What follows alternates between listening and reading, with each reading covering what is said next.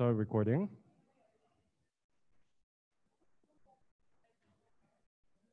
And today, we're going to keep studying the properties of proteins. In last lecture, we talked about basically amino acids, their properties, their side chains, their characteristics, basically individuality that arises from their side chains or groups. Today, we're still consider those interesting properties of different amino acids, but we'll think about it in a little larger scale, not just the amino acids, but the actual polymer, the protein, and their sort of higher level structures. So I just want to quickly start with pick up the last part that I couldn't explain in the last lecture, which is the non-protein amino acids. So these are still the amino acids that are often used in the living organisms, but not used for the protein synthesis. So they are not proteogenic amino acids, but they are still have a really critical roles. Like the neurotransmitters are the examples of that, where they are used for basically firing the axons, or some kind of regulations between neuromuscular junctions and so on. And the examples of the amino acids that are used as neurotransmitters are glycine and glutamate. So they're just amino acids as they are, but they can still be used for that, like synapse firing and so on. And also another example is in gamma aminobutyric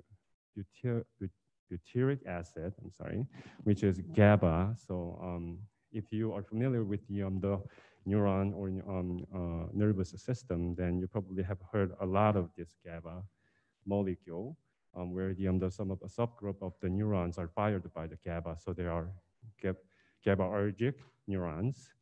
And other examples are histamines, dopamines, thyroxines, or the thyroid hormones. But a bunch of them are there, and they're pretty much arise from the simple amino acid, or some simpler molecules. So, for example, this trypsin, which is one of the quite bulky amino acids, can be used as a precursor for many different kinds of the neurotransmitter molecules, like a serotonin, which I don't have structure here, but it's pretty similar to trypsin. And other examples are dopamine here, as you can see. And when you look at the structure, it's looking pretty similar to the tyrosine that we've seen, which has a one ring with the hydroxyl group. There should be a structure here too, right here. So, and that resembles the structure of the phenylalanine too, right? So phenylalanine basically can be changes to the tyrosine, and then going through the multiple series of sort of modifications on the different functional groups to become a dopamine, and further goes out to the other neurotransmitters too. And this thyroid hormone is particularly interesting because this is basically, as you can see, the fuse of two tyrosine molecules, and that still keeps this alpha amino acid structure, where this carbon in the center, the alpha carbon, has the both amino group and the carboxyl group, as opposed to many of the other non-protein amino acids. Actually, is a derivative where there are no longer alpha amino acids. Okay, so today in this lecture, again, like I told you, we're going to talk about some higher level structures of the amino acids or their polymers. Basically, they're amino acid sequences, which is the simplest sort of order of the amino acids in the polymer, right? That determines the overall 3D structure. And of course, thermodynamics and some other regulations, like some proteins involving in forming the protein shape are there too, like chaperones, or some other basically heat shock or the heat responsive proteins. But anyway, there's a 3D structures that arise from the amino acids, and they because of they have a particular 3D structure that confers some specialized, like specific function of that protein. It could be local protein or the largely the a whole like a protein activity too. So especially for the proteins that is interacting with the other proteins, the interface has to be specialized for those specific interactions, right? So in that case, the 3D structure on that interface is really important. And that also is coming from this sequence where it gives all the different arrangement of an amino acids for the making the hydrogen bonding or some other interactions in order for those two partner proteins can interact each other. And this, especially for the sequence, regardless we're looking at 3D structure or 2D structure, we always read the amino acid sequences from N terminus to C terminus. So it's the same order as the protein or polypeptides is synthesized. And there are sort of different classes, like largely 3 different classes based on the shape of the protein structure, either fibrous, globular, or membrane proteins. And there are a lot of subcategories on that too. For example, membrane proteins can be either like an integral protein that sort of embedded inside the lipid bilayer, or can be just attached to the side of the lipid bilayer, which is a like membrane-associated protein and so on. So let's talk a little bit more of these properties of different shaped proteins. The first one is fibrous proteins. They're relatively simple when you look at the actual like amino acid sequences too. There's not much of a complexity there. Repetition of 2 or 3 amino acids basically consecutively. And also they have a pretty simple like even like higher level structure too, making the some kind of regular structure like either linear to form the some kind of bundles together, or it can be just some kind of coils, or can make some kind of sheet structure too. And they're often used for some kind of structural components of the cells, like the making scaffolds of the protein, not the protein, but some kind of organelle, or the cell membrane itself to make it into a certain shape and want to maintain it, and where these structural proteins, like fibrous proteins, are a lot involved in making those structures. An example is a collagen that you can see a lot in your under your skin, as well as all the connective tissues. And they are relatively insoluble, and you can imagine that because these are pretty much like a simple structure, constituting simple amino acids. So if they are having some non-polar amino acids, then that's going to be insoluble to water. And even if the salt solution too, where the ion interaction is important, because these are mostly kind of simple structure with the non-polar amino acids, they're not going to have much of interaction between those like salt ions too. The second category is a globular protein, where it looks like some kind of blob basically. So it's a roughly spherical shape, but it doesn't have to be really spherical. It can be like a dumbbell shape or some kind of other shapes basically, but kind of having round and smooth like surfaces there. And that's because there are all the amino acids in there consists of that protein are sort of compactly folded together inside. So when you look at the inside of that globular protein, they're mostly hydrophobic. And it kind of makes sense, right? When you look at them, think about the energy, the internal energies, how to stabilize this structure and so on, because try to avoid the interaction with the water molecule. So it gets inside and gets stabilized in there with the other hydrophobic amino acids. As opposed to that hydrophilic amino acids are exposed on the outside of the protein, basically. So in order for it to interact with the solvents, especially water molecules in biochemical systems or environments.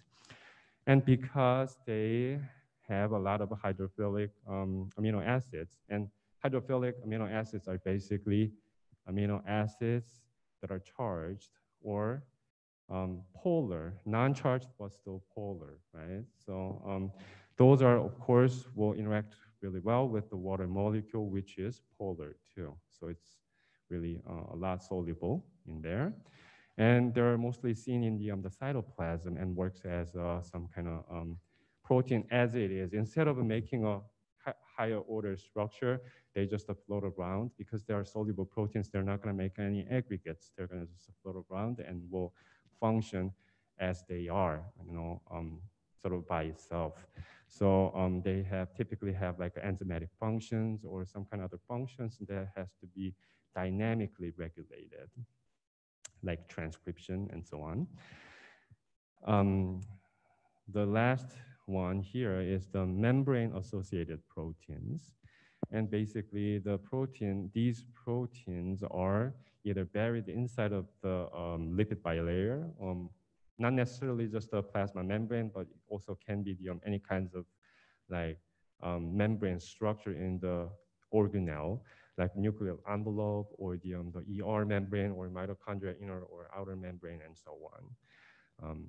And they naturally will have a hydrophobic amino acids exposed to the outside of the protein because it has to interact with not interacting, but at least have a more affinity to the non-polar lipid molecules, which are the most constituents of the membranes. So, so they are insoluble in water, basically, aqueous solution, and will generally have fewer hydrophilic amino acids than these globular proteins. So now we're going to talk about the different levels of a protein structures. So far, we talked about the primary structure, which is the same as basically amino acid sequence, right? And then the secondary structure is basically how it forms some kind of simple structure using those local regions of the amino acids within the small, like polypeptide.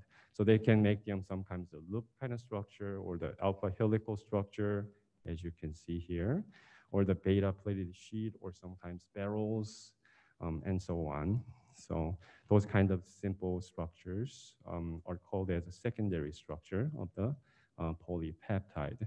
And when you take into account of those secondary structures, you typically ignore the side chains because they can just located in any kinds of random directions. But the most important thing is how the backbone is arranged or oriented. So whether it's going to make this kind of coil structure or alpha helix, or the kind of sheet structure for beta sheet or plated sheet here. And for this secondary structure, hydrogen bonding plays a pretty critical role because some side chains that are exposed outside or inside of these structures has to have some stable interaction with the other ones to keep this structure. So typically it happens internally. So intramolecular interaction plays a critical role in this case. The third one is a tertiary structure where you can see it here. So it's a sort of a really kind of folded 3D structure of the polypeptide, and it can be just a one functional protein too. So it is also compact and of course contains a lot of secondary structures inside of it. So this is just a hypothetical example, but you can see that there's a little like loop here, maybe a little bit of helical structure, not much, but some kind of straight, like straightened structure here, possibly the plated sheet structure too. You can see the sort of coil here, alpha helical structure there too. And also it allows this polypeptides have the long distance amino acid interactions. So for example, one that located here and the other located here used to be far apart when you look at just a linear amino acid sequence. But when they're folded up, then now we can interact with each other. Again, can be the hydrogen bonding or some kind of interaction, other interactions too, like some hydrophobic effect can be involved there too, depending on where you're looking at in the protein. And also it can be the covalent bonding, like disulfide bonding. The last one is a quaternary structure. It's, well, essentially the same as tertiary structure, but instead of having just the one blob, it has the multiple blobs, so multiple subunits or chains, and they actually interact with each other, either covalent bonding in most cases, to form the one huge complex, protein complex. Typically have at least the two folded polypeptide chains, which each of them form the tertiary structure. Any questions so far? Okay. And for forming this kind of even tertiary and quaternary structures, disulfide bond is really important. And again, disulfide bond is basically a covalent bonding that is made between two cysteines, right? The amino acid cysteines. And on the example that you're seeing here is the bovine insulin, which has two subunits, A chain and B chain. And what you're seeing now here is basically a primary structure, right? Where you can see just a list of amino acids that are along the polypeptide. But when you look at it, actually, instead of just having a long kind of linear structure, there's a disulfide bond involved there to link this cysteine here and this cysteine here in the A chain together, which is called as intra-chain disulfide bond. So it actually forms that kind of particular secondary structure there. And also, the disulfide bond can link these two different subunits of bovine insulin, A chain and B chain. As you can see, there are two disulfide bonds. Again, S is for sulfur, which is coming from the cysteine, and can hold these two different chains together, making as a kind of protein complex there. So it involves the quaternary structure too.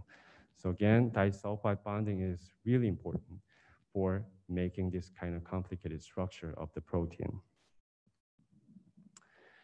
And the reason that we are looking at these proteins, especially protein, amino acid sequences, the primary structure, as well as higher level structures, is to tell that how similar this protein is to compared to the other counterparts in other species. And that can give us a lot of information for just the research too, but also getting an idea about the evolution path or some kind of critical events during the evolution and so on. So we can basically compare those protein sequences. And we're talking about amino acid sequences, not the nucleotide sequences here during the evolution. And the proteins that shares the common ancestor. So kind of similar enough in their primary sequences are called as homologous protein or homologs. And basically the goal of comparing these protein sequences and finding the homologs or homologous proteins are to first build the phylogenetic tree. Well, this is one example of a phylogeny or phylogenetic tree here, where you can see the relationship between the different species, where the divergence happens during the path of evolution. So you can get a better idea and sort of predict that what kind of those protein functions are, the structures are, and so on. So basically, if you already have a protein with the known sequence and structure, and if you find the new protein in interest, and you can simply just match it with the database and find the homologous sequences there from the divergence organisms to make a sort of relationship trees there. And also you can predict their structures and functions there. And the similarity doesn't have to be too high. Sometimes you just focus on certain regions or certain domains of the protein. Sometimes you just scan through the whole protein too, depending on what you're looking at and what you want to find out. And also it gives us a lot of like a research point or areas where it has the human relevance, like disease relevance or certain mutations or the certain conditions where the certain protein is folded in the certain different ways and things like that. This graph basically shows the relationship between the number of amino acid changes and the divergence there. So the overall trend is that as you have divergence happens earlier, you're going to have more changes in amino acid sequences in different species, right? But their degree is quite different here. When you look at this histone H4, there's a lot of, even if you go back to a really long time ago, there's not much of amino acid changes, meaning that what does that mean actually? It can mean kind of many different things, but what can it mean?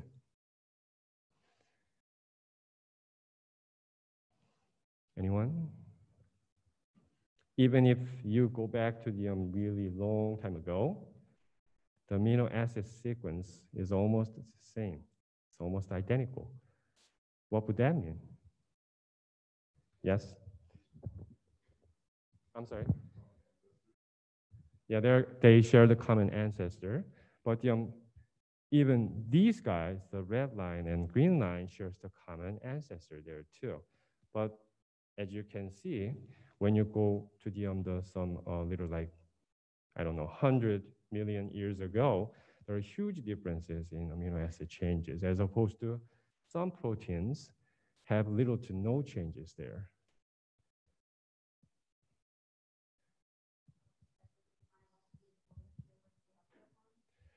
So that's the perfect answer, actually. So that means if they have small changes, that can actually lead to some kind of detrimental result, consequence, right? So they have to just maintain that exact sequence as it is for a long period of time. Otherwise, they're going to mess up with their system. So that means this protein, histone H4, is really important. It's best optimized version, so you don't want to change it at all, mess up with it at all.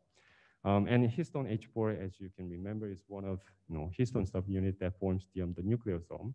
So that is really important, right, at the lower level to regulate the chromatin structure and so on, as opposed to some other proteins. Even if they are highly conserved, for example, these fibrinopeptides are less important in terms of conserving their sequences. So as long as they're functional, that's fine. So that's one reason. And also the other thing is that you can actually see the size of the protein. If the protein size is smaller, then it has a less chance to be changed during the course of evolution, right? So those are the two out of many factors that can change this kind of evolution pattern. All right, so we just talked about the homologous protein, basically similar proteins within the phylogenetic tree that shares the common ancestor. But they have a subcategorization there too, to actually look at the different aspects of those homologies. So there are two subcategorization. One is the orthologous amino acid protein sequences, and the other is the prologous sequences. And they're also called as orthologs and paralogs that have orthology and prology. Those are all the same things in a slightly different setup.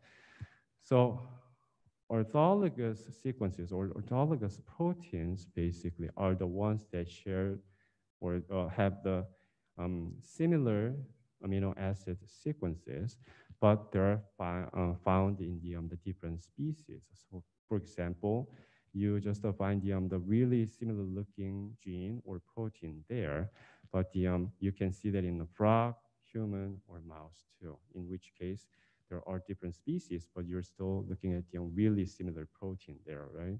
So it's called, they're called as orthologous protein or the orthologous sequences.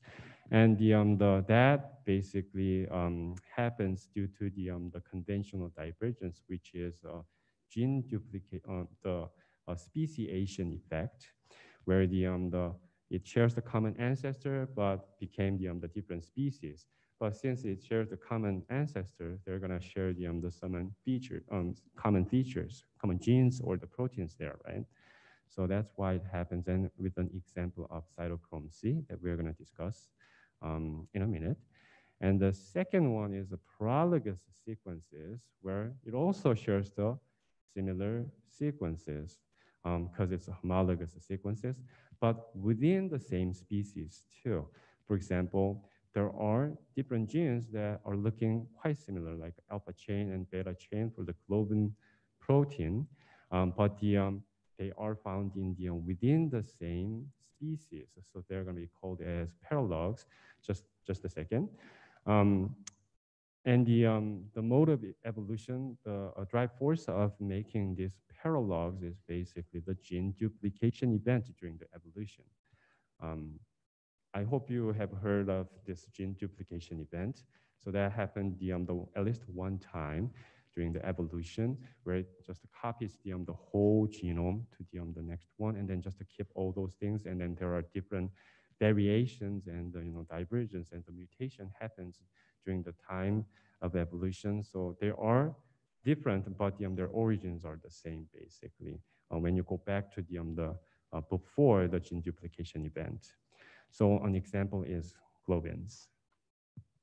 Yes, question.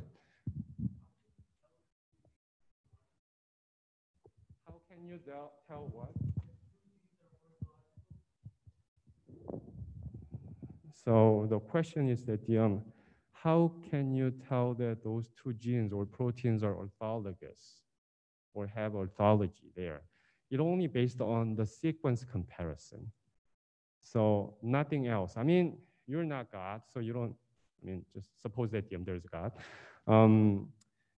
You don't know the intention. You don't know the origin of that, right? The only measure that you can tell that they are similar or share the common ancestor is to just compare the current protein sequences and see that how much of regions are matching to the other.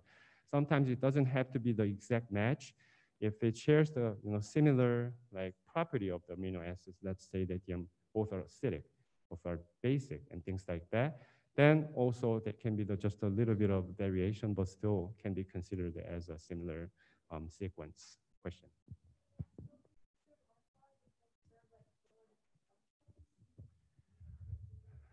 That's a good question. So there are orthologs. Could they have completely different function? Typically, they share quite similar function. So, I mean, there's a rule of thumb for bioinformatical structural research and things like that, but sequence identity can be as low as a 30%. So 30% is not that much. I'm not going to actually ask this during an exam, so you don't need to. This is an extra information. But even if the sequence identity is a 30%-ish, it can still share the similar structure, higher probability. And when it shares a similar structure, interestingly, it affects the actual property or the function of the protein itself. So they tend to share the similar function too.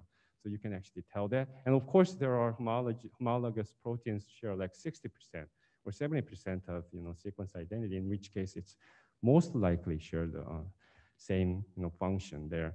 Same thing applies to paralogs too. So they tend to share very similar functions. Not all the cases, but most cases. Any other questions?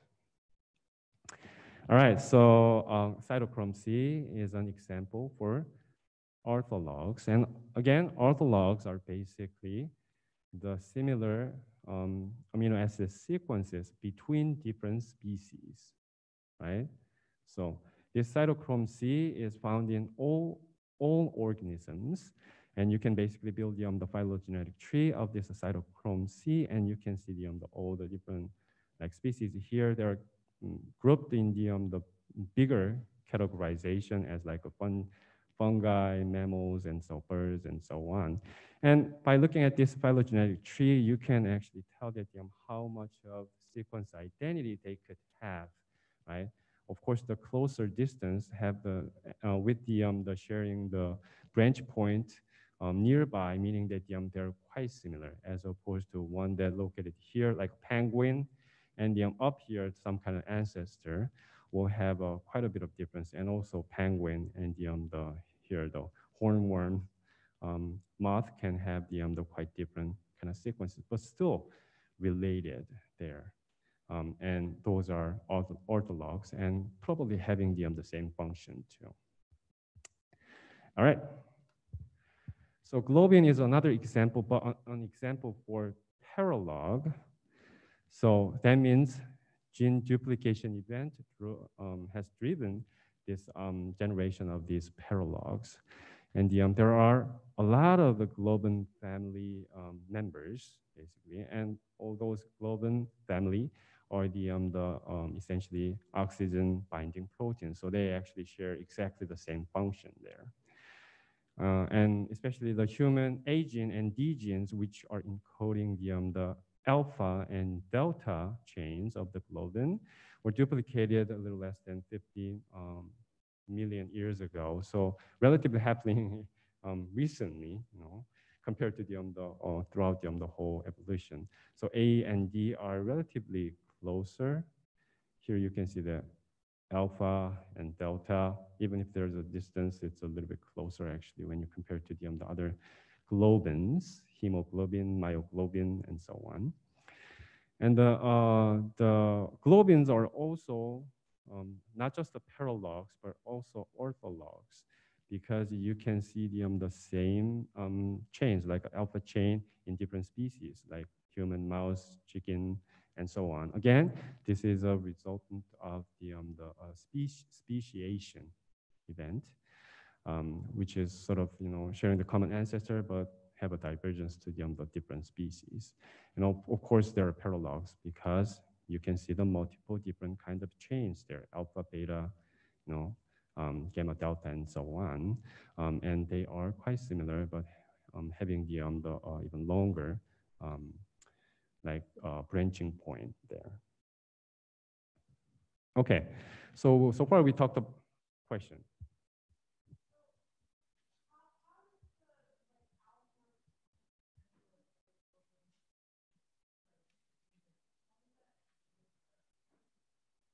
How's that differ? What? The difference between orthologs and paralogs?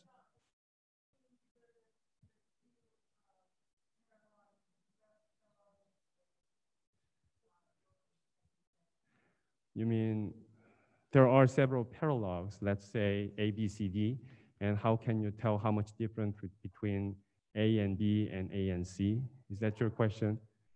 So you can basically, draw the phylogenetic tree for that too, not just to focus on the single gene with the different species, which is a phylogenetic tree, right? But you can draw another tree focusing on one species, but using them all different paralogs there by looking at the similarity of amino acid sequences. In which case you can tell the differences or the relationship between them, right? If they are close enough, then that means their divergence happens pretty recently, as opposed to if they're vastly different, but still within the same category of a certain family, then that means that the gene duplication happens much, much earlier. Does that make sense?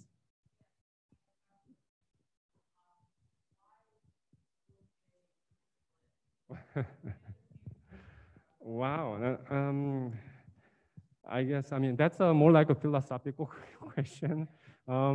Why the gene duplication happens? I guess that's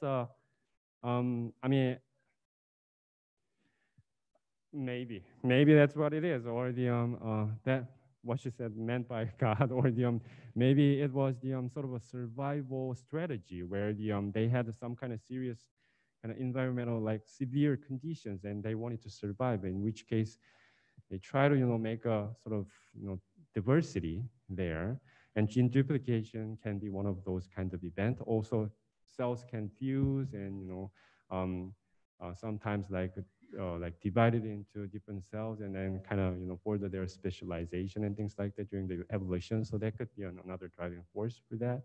Definitely having more diversity is a great thing, and also it's costly actually, because you have to keep them during your life as well as reproduction too. So it's they're trying to find the sweet spot, I think. You're welcome. In order for us to tell that how much identity or the similarity between different proteins are, we need to identify their protein sequences, right? In order to do so, we use different techniques for protein sequencing, basically identifying all the components. Components, I'm talking about amino acids of the polypeptides or the whole protein. It can be the protein complex too. And the two major methods that have been used for directly sequencing the protein amino acid sequences are the Edman degradation reaction and mass spectrometry, which is mass spec. Um, and also, if you know the DNA or mRNA sequences, of course, you can just match those sequences using the codon, right? The genetic codes, and can predict their amino acid sequences too. But sometimes it's hard, especially when you're working with some species or the model organisms that do not have the whole genome sequences that are identified or annotated yet. There's a limitation for that, right? So mass spec and Edman degradation reactions are widely used. So we're going to talk about those two methods today as a biochemical tools. And before then, both of the methods, as well as all other amino acid sequence identification methods or approaches, share the similar scheme here, where they start with the protein in interest. And what they do is basically, if they are connected by disulfide bond for making the protein complex, they want to tear them apart, basically, making everything simple, right, in structure too. So protein with the tertiary coordinated structure has to be reduced to the simplest form first, which is the primary or the secondary form. So you reduce this disulfide bond, which has a critical role in making those higher level structure, and then making into the sort of these kind of threads, and then you isolate these different subunits separately, and then make a fragmentation using quite a bit of different methods. It can be chemical or physical too. And then identify the sequence of these little small fragments, and then try to build them up again by looking at the overlapping regions. And you do the same thing for the all different chains or the subunits of your protein complex in interest, and do that. You can do that multiple times to see that there's a divergence in overlapping regions, and you're going to end up having a good sequence identity for each chains or each subunits, right?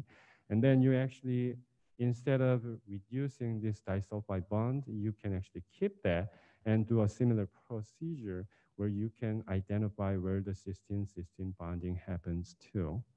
And then in the end, you're going to have the full protein sequences there. So Edman degradation basically uses the same kind of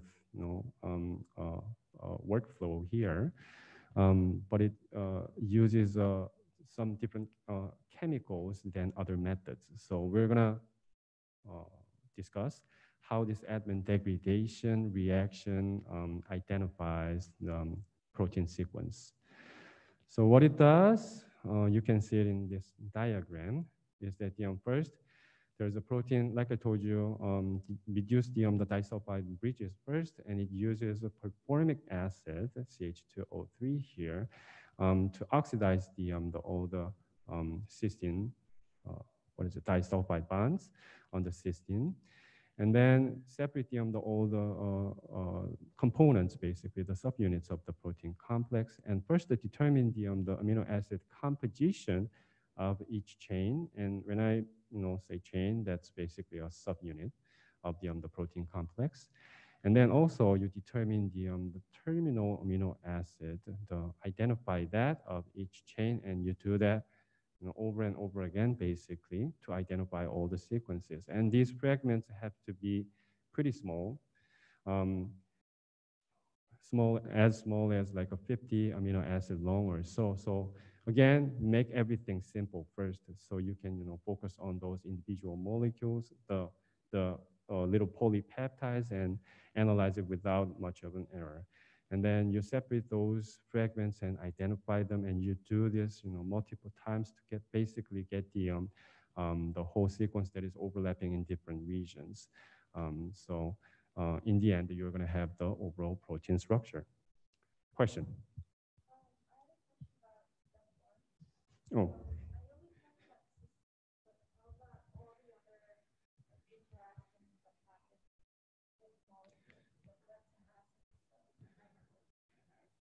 Right. So we talked a lot about breaking the disulfide bond, right? But what about other interactions? How do you do that? Do you just keep them? What do you think? What kind of interactions are involved in forming this tertiary or even like quaternary structure? What are they?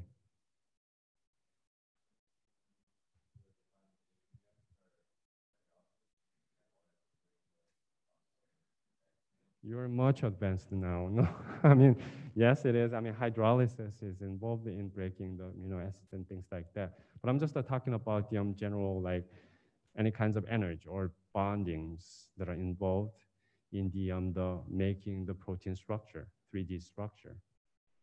There's definitely disulfide bond.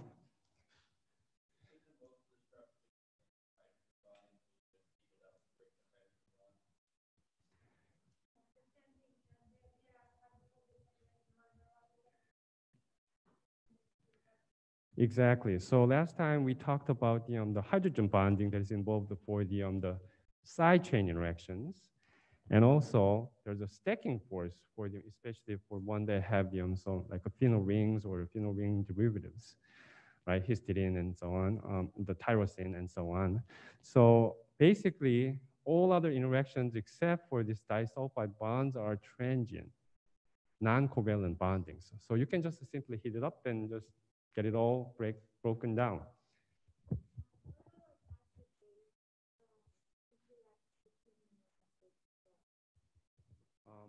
What do you mean? Mm-hmm. So the question was that, what about the acid-base reactions between the different side chains of the amino acids within the polypeptide, right? Is that the right question?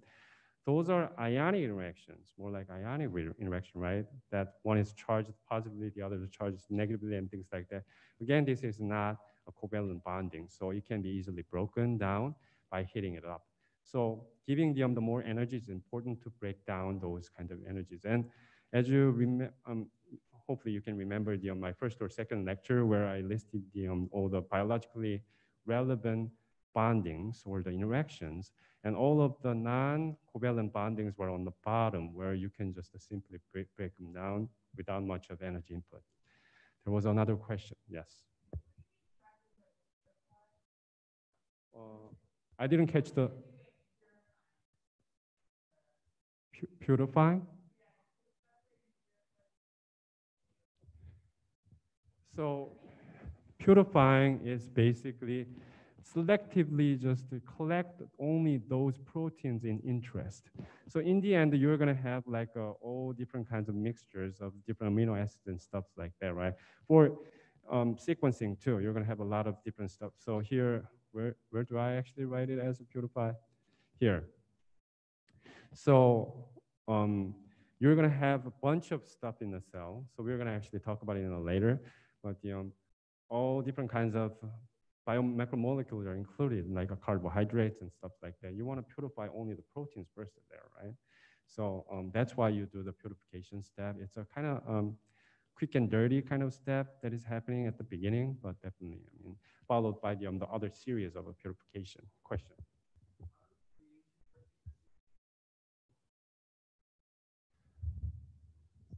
How does what was it? I heard it as a radioactive, but reagents. How does the reagent? Oh, gotcha. So what's the mechanism actually? How does this particular reagents is involved for identifying the amino acid sequence? That's a good question because hopefully I can explain that in the coming 2 slides or so. So I'll do that. Any other questions? Yep.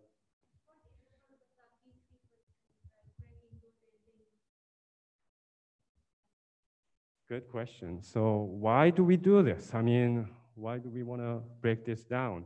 Because it's really hard to just read it. So it's not like just the letters on the paper where you can just read it, right? It's just something that you can't visualize at all. And there are basically, exist as a sort of some kind of block or, like random with a random orientation and so on.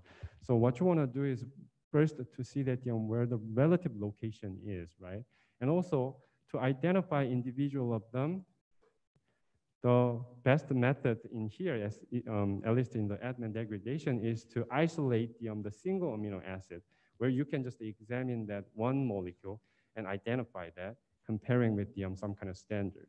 You do that, and the next step will be moving to the next one and basically do the same thing, right? You can't just, yeah, it's unfortunate that you can't really identify multiple amino acids that are linked together at the same time or at once. I mean, in theory, you can if you want to do it in using the different methods, but at least Edman degradation doesn't allow that. So, which was developed quite a long time ago. All right, so, and here, I said the important steps or the determining the amino acid compositions as well as basically identifying the terminal amino acids. So we're going to talk about these 2 steps. First one is determining the amino acid compositions, and it's pretty simple, right? As long as you can like make all these polypeptides singularized, so make them all the amino acids like individually all detached, then you can just collect them, and somehow there's a way to measure the total amount of a certain amino acids, although there are 20 different kinds. And the way to do it is to first get this fragment, the polypeptide in interest, and then you heat it up. Basically, hit the protein that you have already know the total quantity there, and you can easily measure that, right, using the scale or whatever. You can just dry that and measure the dry mass. And then you use the chloric acid, which is a 6 molar, so it's really high. So it works as a hydrolyzing reagent here that breaks down all the peptide bonds here. And then it has to be set up in the pretty harsh conditions where have to be boiled to the 100 degrees C at least for more than 24 hours. In which case you're gonna separate all the amino acids, and then you're gonna basically use the chromatography to separate all those individual amino acids, pulling them down.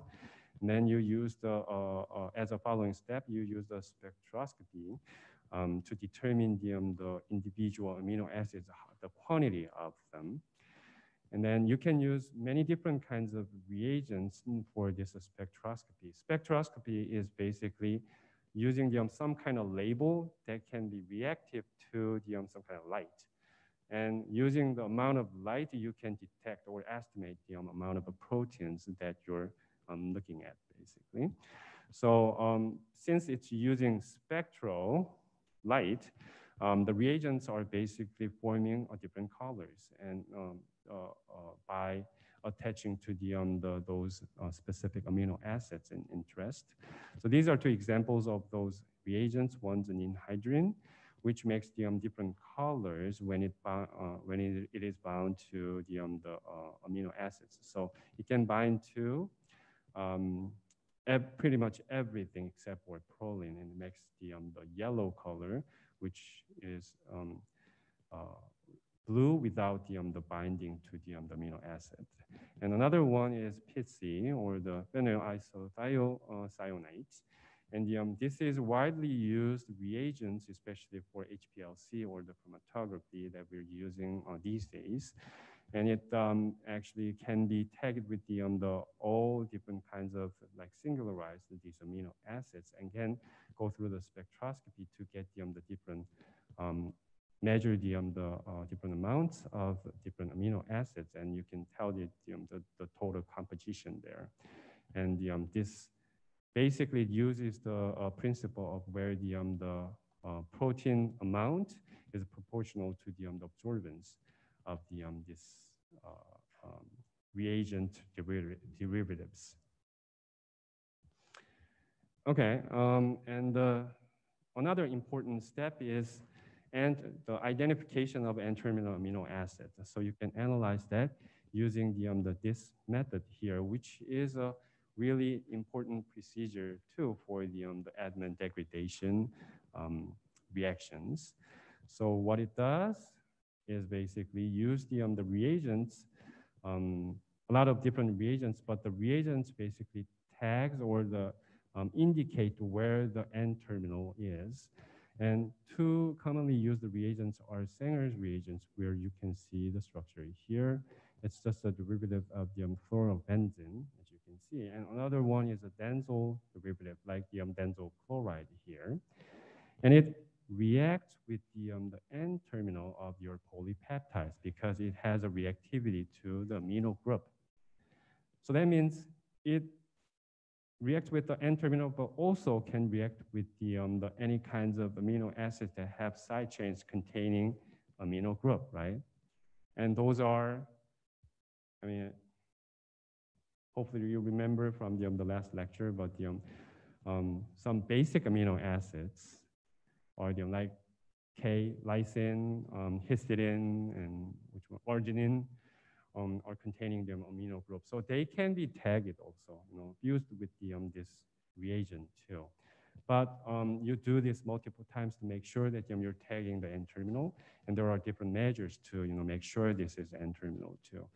Anyway, you make this kind of fused protein here with this densyl chloride or the other reagents here, looking like this. And what you do is basically add the water there to hydrolyze the protein. And hydrolysis is basically breaking the molecule into two or multiple pieces by adding water molecule. So you do go through that process to break down these peptide bonds. So you can now purify only this region using this specific molecule here. And you can run through it on the chromatography, basically, and using all the different kinds of standards there. And standards meaning that all the different kinds of amino acids with this particular reagents. And you can compare those patterns where the chromatography actually purifies that fractions and can tell that which amino acids are tagged or located on the N-terminal region. Does that make sense? All right. So Edman degradation reaction itself, which identifies the amino acid sequence, is using those two procedures, and that's pretty much it. And you do that in a repetition. So quickly, the peptide is fixed on the some kind of solid surface. It can be the glass fiber coated with the polybrine and the cationic polymer. This is just one example, but it can be used on the other kinds of petri dish too, or some kind of slide too. And then you add the Edman reagents, which is PC. We already talked about this, and that reacts with the amino acid, amino group on the N-terminal of the polypeptide that you're testing now. And then you also add the mild basic buffer. So the reaction happens here. So here's polypeptide, here's PC. There's a fuse, by covalent bonding here in the help of this anhydrous acid, like fluoric acid. And it doesn't have to be this particular compound. It can be other things too. But it makes that, and then you drive the hydrolysis there using, again, this acid. And this one will isomerize to the PTH amino acid, as you can see here. And you can basically run this up the chromatography, chromatographic column to identify this specific amino acid. And basically you have rest of it on your polypeptide, right? So you can just repeat this process again, and just take out the amino acid one by one from the N terminal.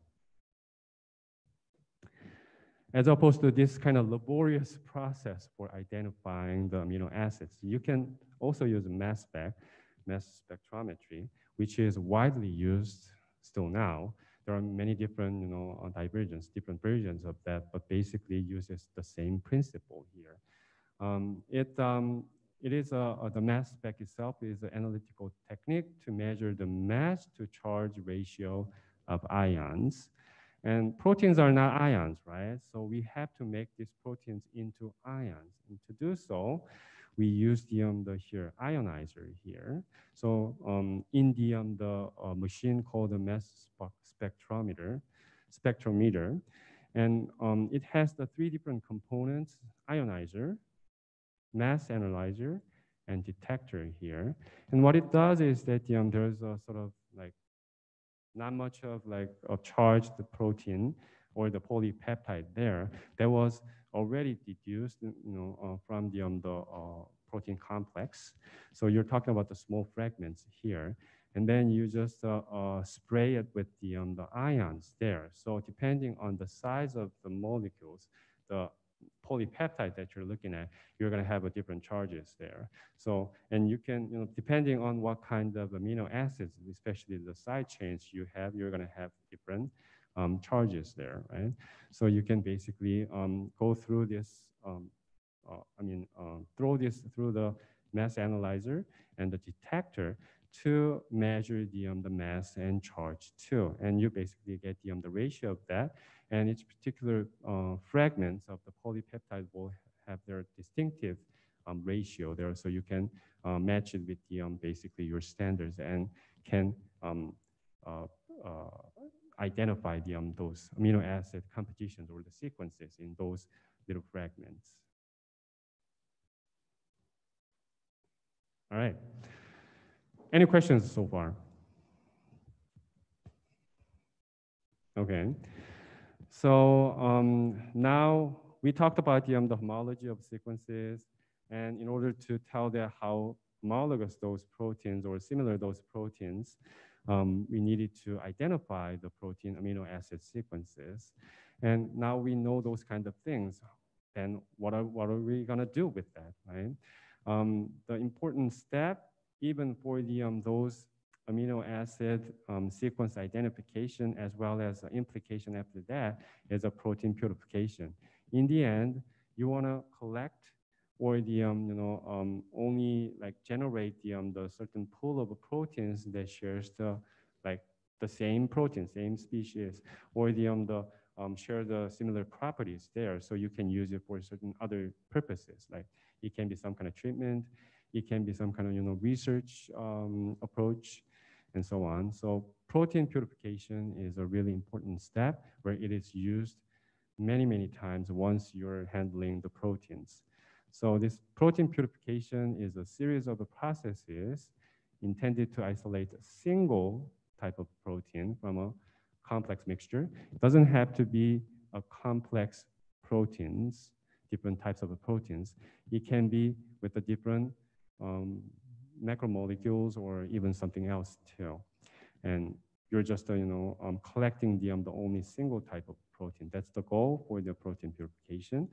And the starting materials, especially for biochemistry, is mostly of biological tissues from some kind of organ or specimen or the microbial culture and so on, whatever that is living and producing the proteins. And this protein purification is done through these three steps. First one's free the protein from the matrix that confines it. So it can be the cell itself that is confined by the plasma membrane, or it can be the subcellular organelle too. And then you separate the protein and non-protein parts of the mixture, basically collect all the proteins out of that. And then so that's a sort of a bulk and quick and dirty kind of a purification. After that, you're going to separate or purify only the protein in interest out of all the different proteins. And you can use many different properties. So we talked about different properties of different acids so far, right? Amino acids so far. So they have like charges and size and many different things. So you can basically use the same principle there, where the protein have a different size, physio, um, physiochemical properties like charges, binding affinities, and so on.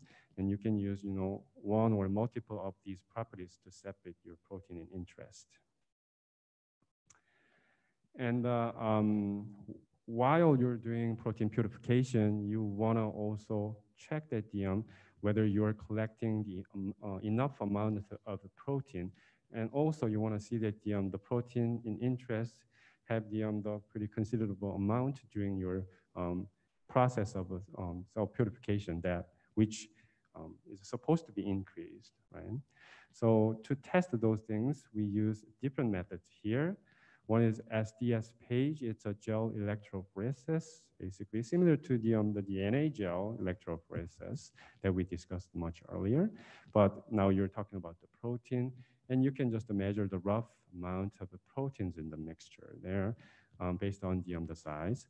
And also you can use the spectroscopy or the assay the enzymatic activities of the purified portion of that to see that they have some desired function there.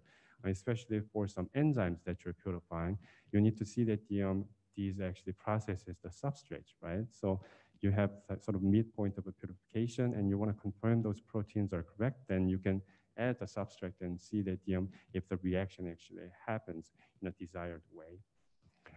And also you can use Western blotting, which, as you know, identify the certain proteins in interest among the pool there. Again, using some kind of electrophoresis system there. Or you can use ELISA using the antibodies here to detect the certain molecules or the proteins in interest, not on the gel, but on the slide or the Petri dish. And ligand or ligand binding assay uses the similar kind of scheme here, where it also can use the antibodies or some kind of strong specific interactions between two proteins, and you can actually use that as a sort of a bait, and then collect the protein in interest. So we're gonna talk about those methods because these are really important biochemical tools. The first one is SDS page, which is a polyacrylamide gel electrophoresis. And polyacrylamide is basically the gel that you're using, and you use electric force, electric field, to migrate the proteins in interest in different degrees and identify the one that is sitting right on the expected region on your gel. So it is also called as a denaturing, the protein denaturing condition electrophoresis, where you use denatured proteins. So all these proteins that are used in the SDS pages don't contain any higher level structures anymore. So it's just it's secondary, not even secondary, primary structure there, just one thread of polypeptide. And the reason is that if it forms the higher order structure, not higher order, but the higher level structure, then it will affect the migration rate through the gel. So in order to eliminate that and making everything simple, and you can, in order for you to compare the different polypeptides in different size, they're all gonna be denatured, and you can use the SDS, which is a sort of a strong detergent, sodium didoxyl sulfate, to reduce that protein structure into the simple form there. And this also SDS is coated the protein, making that protein negatively charged. So that's why you can use this migration in the electric field that is set up on across the gel, polyacrylamide gel there. And this separation happens solely based on their size, because depending on their size, they're going to have different amount of negative charges there. So it's always size, just like the DNA. So it's basically using the same principle there. And once you spread those proteins in the different regions in this polyacrylamide gel, then now you can use different reagents to detect them. So you can just stain them using Kumasi silver stain. Not only that, you can use some kind of radio labeled probes or like a fluorescent probes and so on. So there are many different probes or the methods that are developed till now, but in old days, you can use the Kumasi or some kind of horseradish enzymes and so on for that. Question?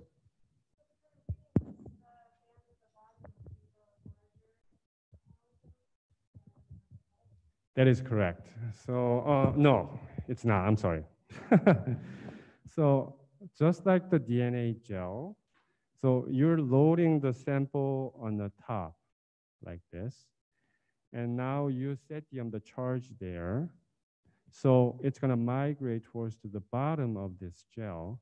And then if you have a smaller protein. Oh, yeah, that's true. That is true. Wow,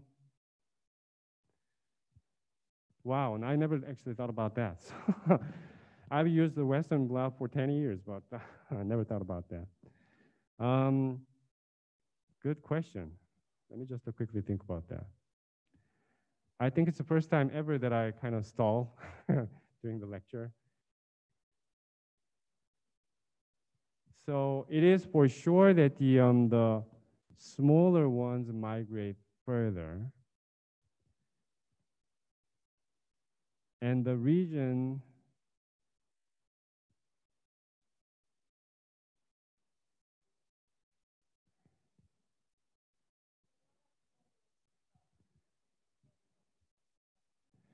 yes, it is by size. I think I messed up with the one thing when I was explaining it. This is a really good question that so the thing is that here, let's go back to somewhere. No, there's nothing. But basically, they are by the SDS, they're gonna be negatively charged, but they don't have any differences in charges, total charges. So they're gonna have the similar pulling force, even if they have different sizes in those polypeptides.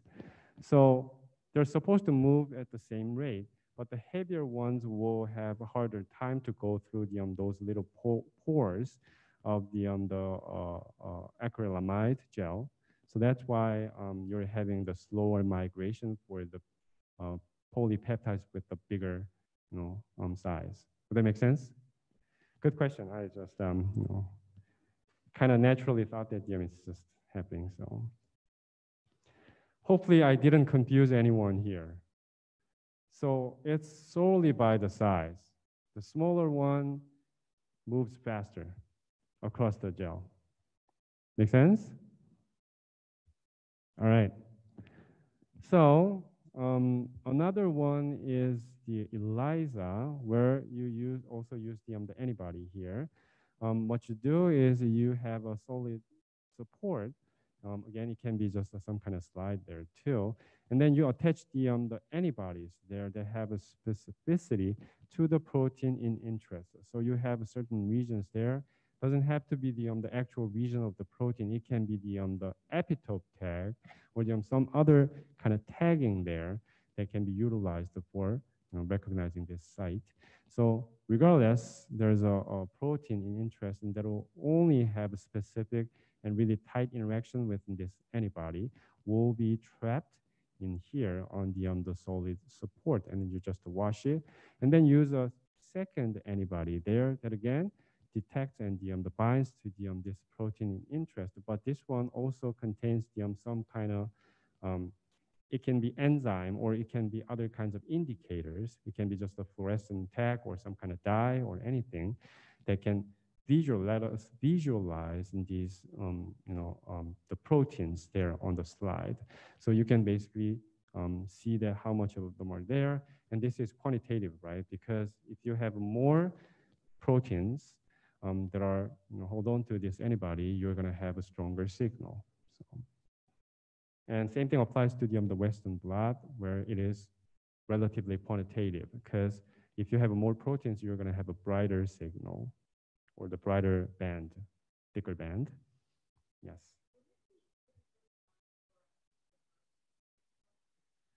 It definitely is. So the question was that here, what if you just add the fluorescent tag here for the first antibody? Would that be wouldn't it be easier? Would that be easier? What do you think? Would it work? Anyone? Well, the problem is that all of the antibodies, the first antibodies will contain fluorescent tags. So meaning that you're basically, regardless you have proteins or not, you're going to see that everywhere. So that's going to be a problem, right? And there's a Bradford assay. It's also measuring the amount of the protein, but instead of just selectively looking at certain proteins, it's looking at all the proteins there. So it's going to be total amount of protein. And what it does is it is used in the during the process of purification to measure the total amount of protein that you're collecting, basically. And it uses the colorimetric approach where you have a Kumasi brilliant blue as a reagent, and this reagent binds to arginine and 9 hydrophobic amino acids. So that's going to be 10 amino acids that it can bind, right? So that's a half of your protein. That's quite a lot, covering a lot. And this one, once it's Kumasi is bound to these amino acids, they're going to have different colors. When they're unbound form, which is cationic form, here, they're going to be green and red. So mix up green and red, so it's going to be sort of a brownish color here, as you can see. And the absorbed max is the 465 nanometer. As opposed to when this becomes a bound form, so it bounds to the protein, then it's going to be anionic, so the color changes to blue. So the maximum absorption of that, the wavelength will be 595 nanometer. So it's going to show this kind of bluish color. So based on this color differences, you can estimate the amount of proteins that this solution is containing. And for purifying the protein, first you have to break them down, right? Break the cells or any kinds of things that trapping that protein. And that procedure or process is called as extraction and also called as a cell homonization. And cell homonization is making everything like mixed together and make them even, right? Homonized. So, and extraction is basically including that process and also purify the protein too. So this is basically extracting or purifying the proteins from the tissue or the cells. And there are many different methods to break up the cells. The most often used methods are repeated freezing and thawing, the sonication, where you just really vigorously shake the sample to break them. And also you can do the homonization using the high pressure.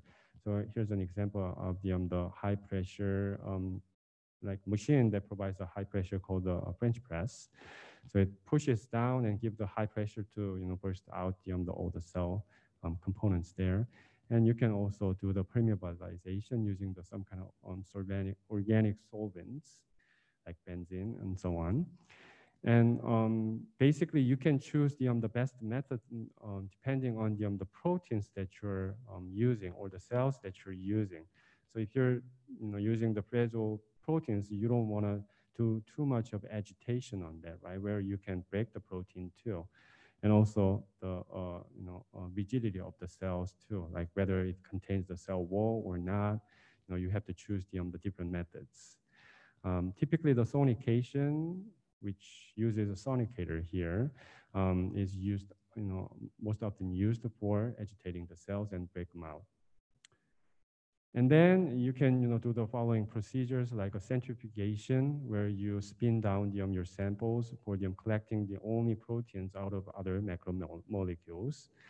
And in case of you're having the really protein that is really sensitive to proteolysis, where other enzymes are involved for breaking down the protein, then you want to use a lower temperature where those enzymatic activity is slowed down too.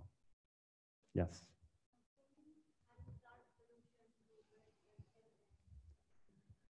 So the question was that, can we use the high salt solution to break the cell? Typically not. I mean, it's not as strong as actually physically breaking the membrane. So it's all about first breaking the membrane itself and also homogenize everything, like breaking the suborganelles or any kinds of compartmentalization.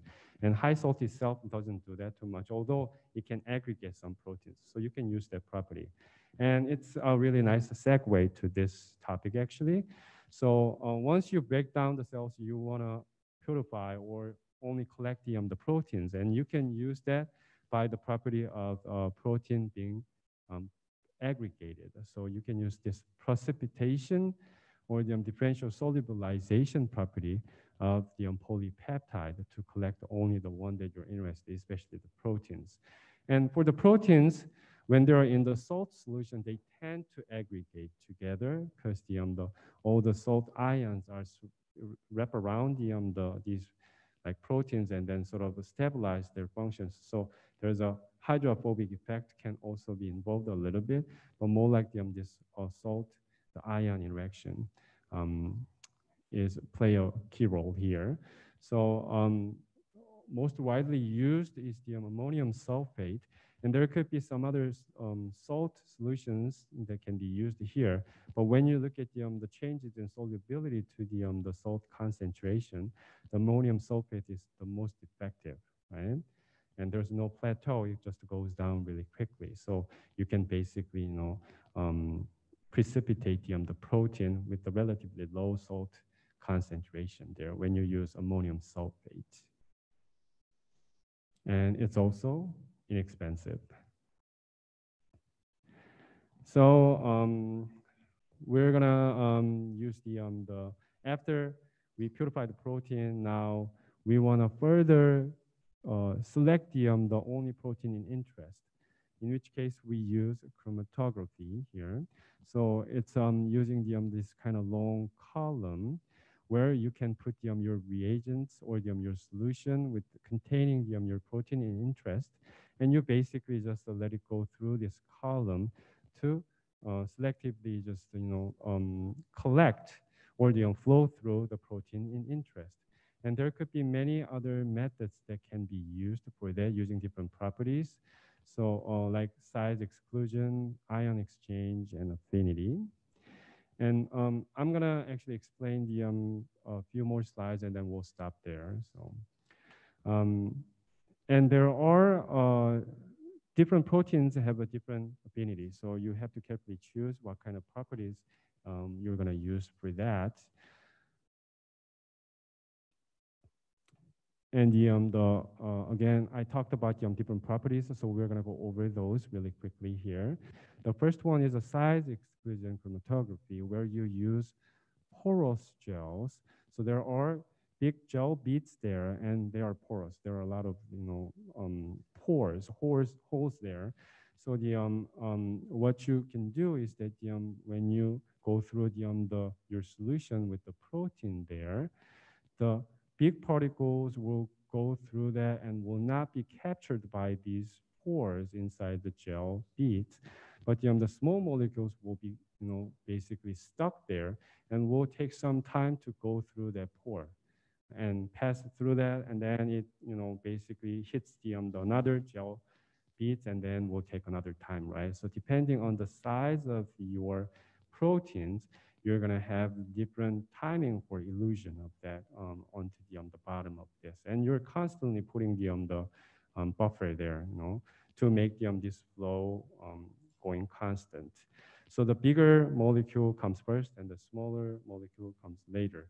So you can basically just selecting them by the size of them, and just that depends on how much you weight in your illusion step.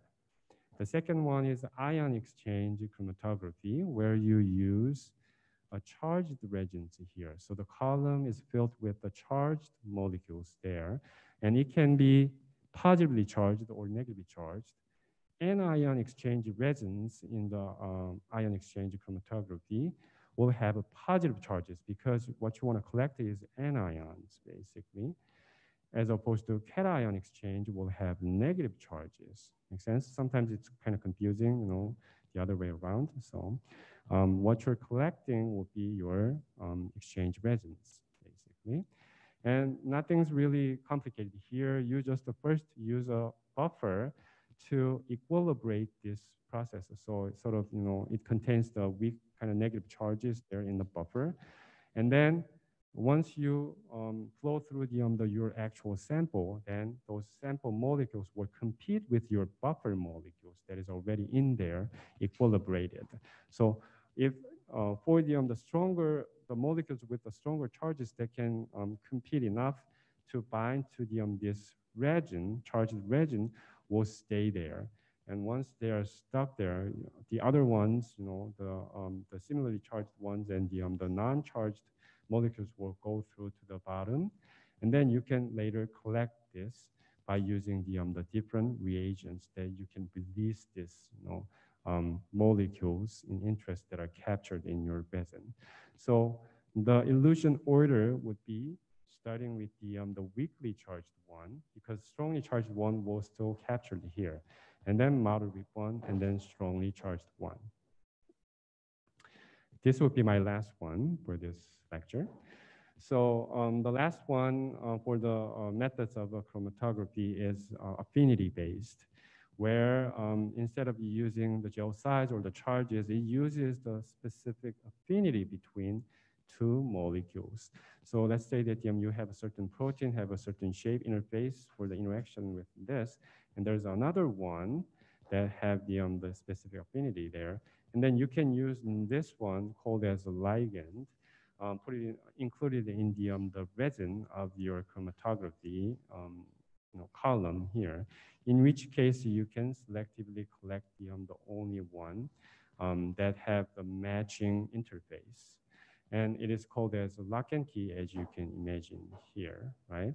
And since you're gonna only select this specific molecule that have affinity to your resin, you're gonna flow through any other random things. So it's slightly different, right? Because in here, you can basically separate these different fractions based on the different charges or different sizes.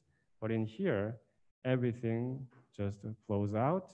Only you're collecting that matches with this lock and key scheme here.